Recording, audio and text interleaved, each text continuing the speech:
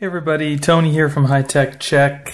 Just wanted to do a little update video to the Gear S2 3G that I had put out. I've been using this for about 3 days now.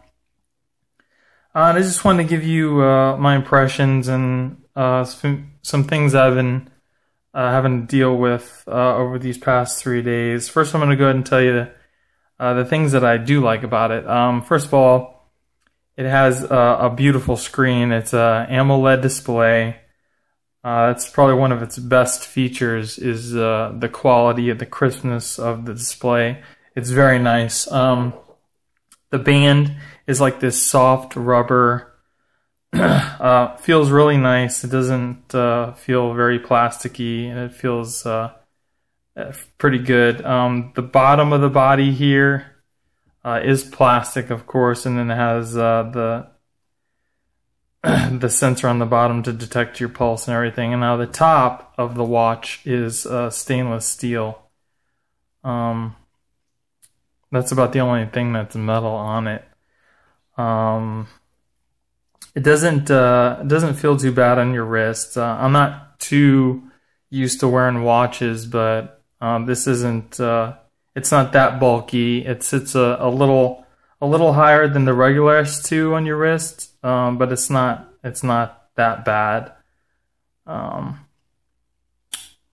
So other than that, I'll go ahead and tell you about the usability of the phone.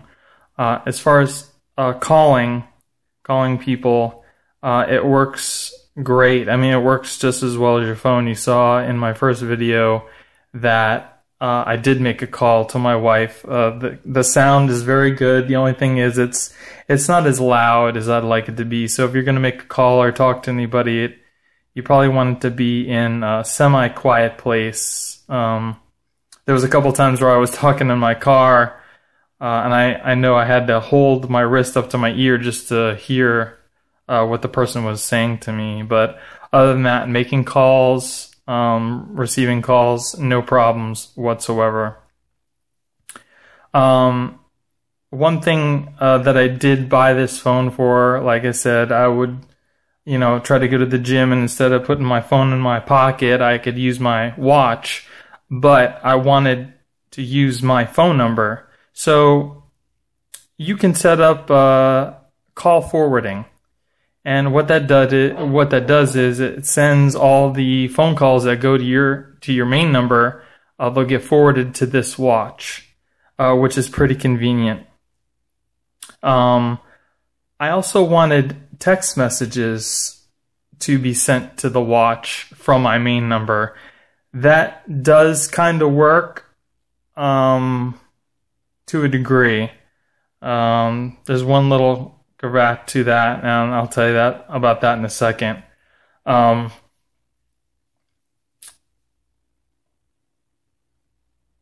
with the call forwarding, you can get all your calls forwarded to this watch.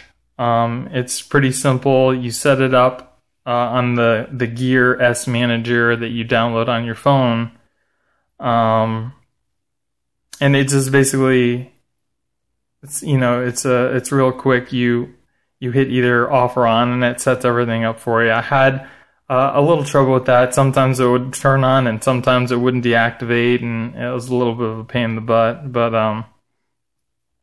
like I said, it kind of worked. Now, I did buy this more for the messages and not the call forwarding. So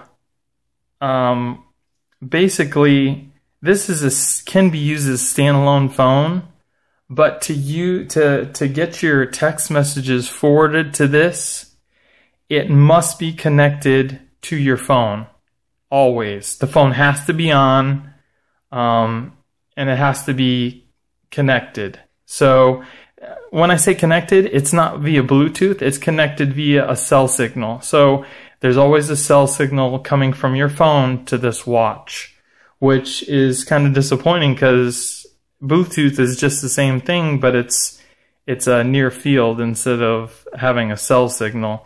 So basically what it does is when a text message comes into your phone, it then goes through the messaging app and then sends that to your watch. The only thing that doesn't really work very well is if you use a third-party application, like I use Textra. I don't really care to use the Google messaging that comes with the phone. That works well. Your messages get forwarded to the watch, you see the message, and you can reply to it. If you use a third-party app like Textra, when you get a text message, you get the notification on the watch, but it doesn't tell you what it says. You could reply to it, but you have to go back to your phone to see what somebody is trying to say to you before you can reply, which is kind of pointless to me. So they need to figure out a way to just kind of send the text message right to this instead of having it routed through your phone to come to here. So that's a really downer for me. I really was expecting it to work a little different, but it doesn't, so whatever. But anyway, I'll show you a message that I sent here, or how it works. The voice works really well, the voice dictation, so you don't have to worry about typing it out on this small little keyboard. You can just tell the watch what you want to say, and it dictates it for you. I'll go ahead and show you this real quick. Hold on.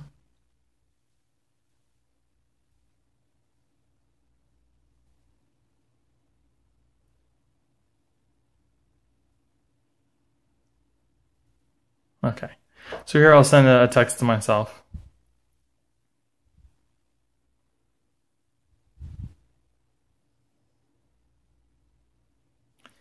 Hey, what's going on? It's Tony. How are you today?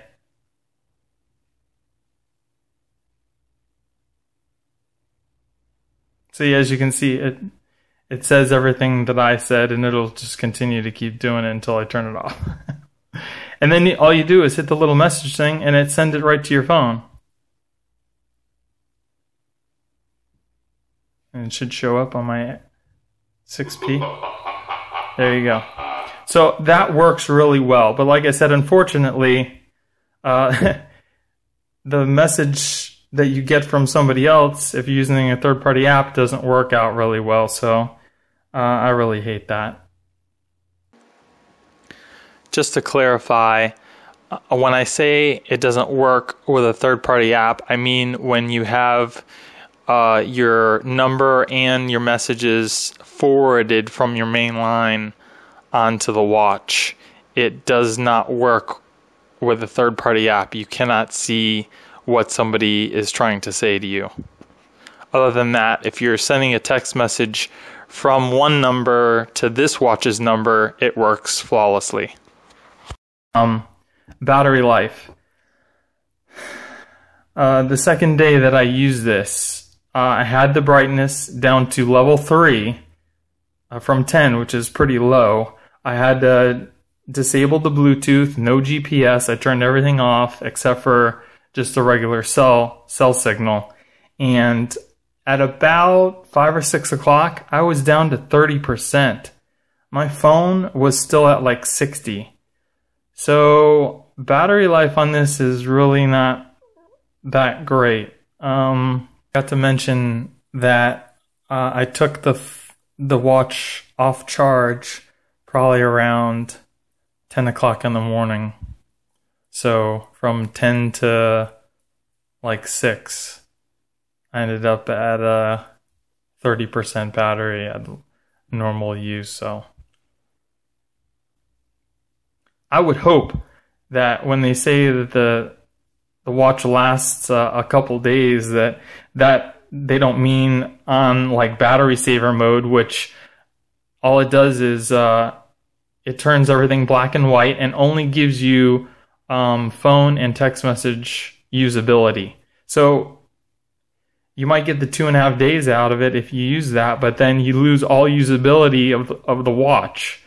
So that doesn't really make a lot of sense to me. So until they increase the battery life a lot on this, I don't think it's worth $350.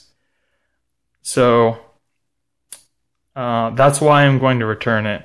I don't think it's worth the $300. Like I said, they still need to work out some of the details of the text messaging, and it's still having to be connected to your phone. It's supposed to be a standalone unit, but it doesn't really work like that. So I'm definitely gonna return this.